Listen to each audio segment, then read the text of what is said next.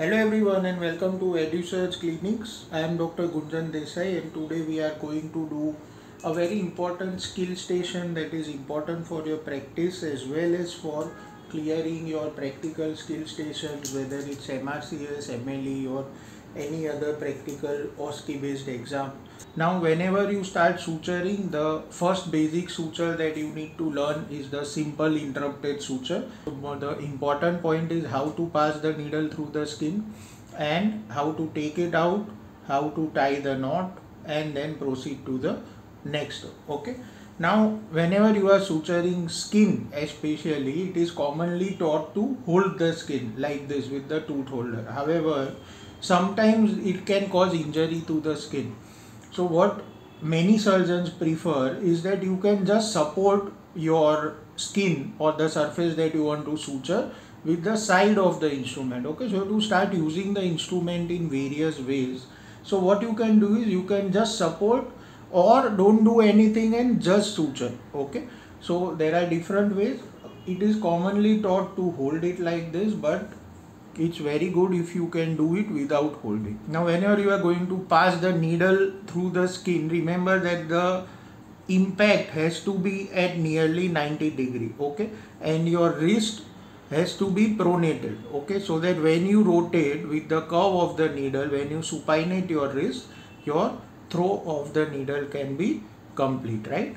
So this is a 3/8 of a circle needle, and so when you rotate your wrist, you should be able to come out on the opposite side. Now when we take simple interrupted stitch, the simple concepts are roughly 5 mm to 1 centimeter away, okay, on both edges, and the depth is also nearly the same, but the depth depends on the thickness of the skin, thickness of the layers, okay, and what you want to achieve with your suture. So usually what you do is take a bite at 90 degree, right? So this is 90 degree, go in, come out, okay. And if you are going to go through and through, if you are learning, you want to come out in between, then you can use the tooth forceps to hold it, roll it a bit, hold the needle with the needle holder in a way that you are ready to take the next bite, right? So if you want to adjust it, you can use your tooth forceps and adjust it, right? Okay, once you have adjusted it, take the suture out from one side, right? So this is how you can take the suture out from one side, and then at the same level on the opposite side and come out at the same distance, right? So this is how. Now once this is done, what you have to do, you can either put the needle down, okay, and hold this suture. You can use your finger to hold this suture. Now this is where your knotting begins. So what you have to do, form a C. This principle applies in laparoscopy also. Form a C. Inside the C, rotate 1, rotate 2, right? So this is important when you want to square the knot. Okay, what is squaring? Squaring means that the knot is coming appropriately and there is no heaping of the knot. Okay, so what you have to do is form a C, right, like this. Take 1, 2, okay, then hold the edge of the suture like this and take this out, and then you have to go in the direction of the knot. So you can see here, see, if you can see here, the knot is not heaping, right?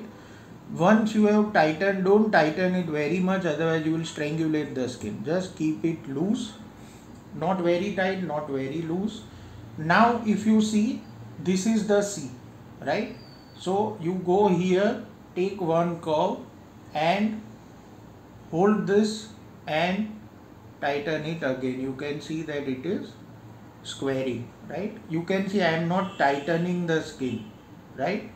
So that is how you do it. Again, go on the C, hold this end, take it down and square it, right?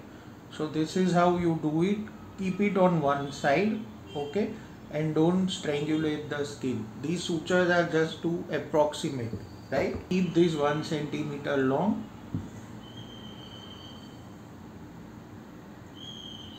Okay.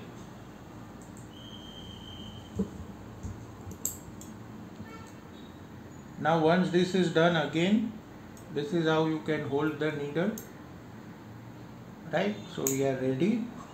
Again you can see the distance here, at the same distance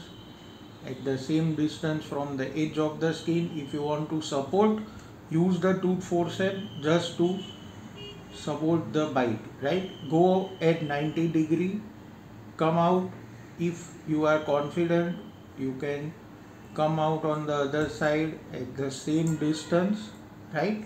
Then use your tooth forceps to pull the needle out as much as you want, and then you take it out.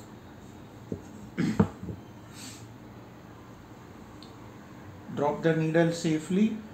See the C, this is the C. So 1, 2, and square the knot. This is squaring the knot. Then take it on one side, tighten it a bit and keep it. Now this is the C, so this is the loop and tighten it, and then this is the loop and tighten. So sometimes if you need to do all the steps alone, you have the scissor, okay, what you can do is with this grip, okay, if you are holding the needle holder in this grip, just remove your thumb, okay, lock it, just remove your thumb, and your needle holder now is on the back of your hand, and you can use the scissor, okay, and cut the thread, right? So this is another way just to save time. Then rotate it and you are ready with your next suture, okay? Again, wherever the needle is, try not to hold the needle, and this will help you when you are doing laparoscopic suturing, because there of course you can't hold the needle, right? You have to use your instruments to hold the needle. Again, I use this 75 degree thing, a lot of surgeons use it. So now we have already seen 90 degree, enter, rotate, come on the other side, exit, then pull the needle out in a way that you are ready for the next throw. Now this may not seem important in simple interrupted, but when you are doing continuous suturing, you will see the importance of holding the needle in a way that it's ready for the next suture. Again, see the C, 2 rotations first. This is silk, so we are taking 4 knots, right? Square the knot, then take it on one side and tighten it. The reverse C, okay, and tighten it, and then the C again, and square the knot and tighten it, right? So this is how you can do it.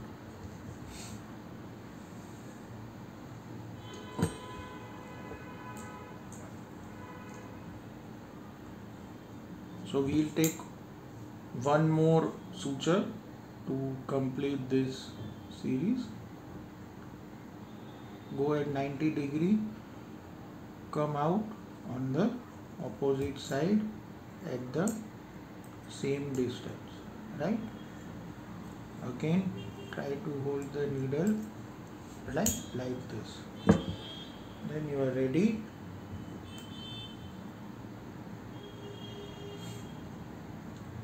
Get the needle out, get the thread in place. See, 2 rotations, hold it properly, take your time, okay, take it on one side, then the reverse C, and then one more. So this is for silk as well as nylon, and cut it, right? So this is how you can take simple interrupted stitches. The most important thing about this is practice.